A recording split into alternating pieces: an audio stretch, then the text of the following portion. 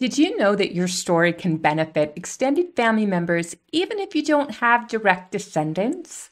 One of the best ways to ensure access to genealogies you publish is to donate books to libraries and archives. Many libraries, archives, genealogical societies, and history museums may welcome your published family history. A descendant of your common ancestors will find your work and praise your name at some future date. Therefore, how do you go about donating your finished self-published book? Howdy, welcome to Write Your Family History. I'm Devin Noel Lee, a published family history author who wants you to learn how to quickly write non-boring family histories to share your legacy with your loved ones. If you're producing your genealogy books, you already have a digital copy of them.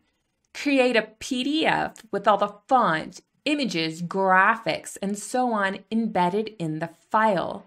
Then upload copies of your book to multiple digital archives. Be aware that you typically grant public access to your work when you upload these books. You'll still retain the copyright, but you won't be compensated for sharing your projects on the following websites. Since we are family historians, the first place I'd recommend uploading your finished book is to the Family Search Digital Library. This informative post contains a video explaining the process and access to the forms for uploading your items. A second place to consider is the Internet Archive. While it's not genealogically focused, it's a second place to preserve your old diaries and your family stories. That takes care of donating digital copies of your book. Hopefully, you'll take the time to print copies of your book, regardless of the format you choose and who is your intended audience. One of my favorite places to produce softbound or hardbound copies is through an on-demand printing service such as lulu.com. Once you have ordered and received copies of your book, donate the finished projects to facilities that collect family histories and family narratives. Once again, start with the Family Search Library, which is located in Salt Lake City, Utah.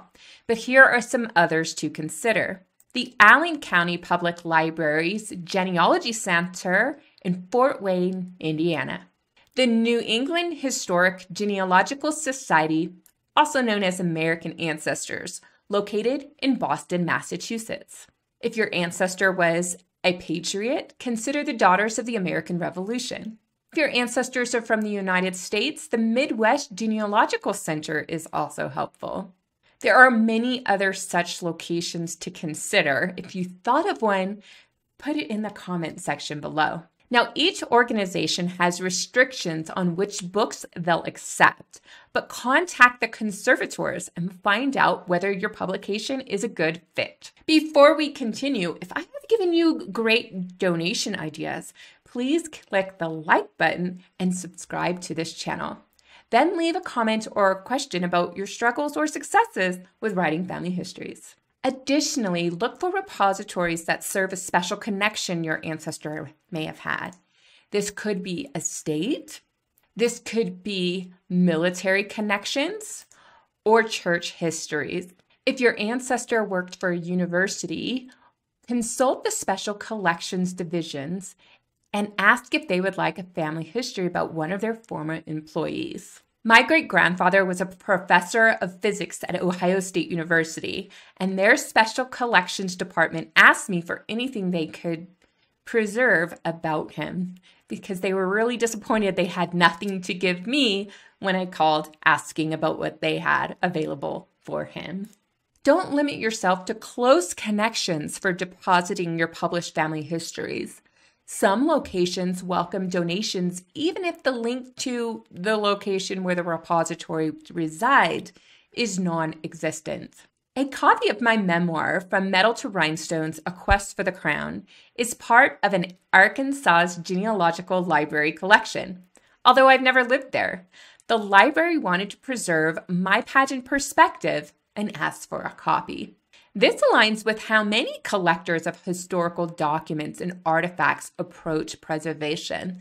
They don't always want to put something in the obvious location. For instance, I've learned from a collector of books of Mormons that it's not wise for historical books to only be in a place where you would expect to find them. If all the historical copies of the early books of Mormons appear in Utah repositories and those are destroyed by fire, all copies would disappear. So this collector deposits his collection at Harvard, Princeton, and other archives around America. The same thing can happen to you. Donate your family histories to the logical place and any place willing to accept family histories. Go write and donate your published family histories. You can do it. Just do it sooner rather than later. Remember to like this video, leave a comment, and subscribe. Then go watch this video that will help you on writing your next family history story.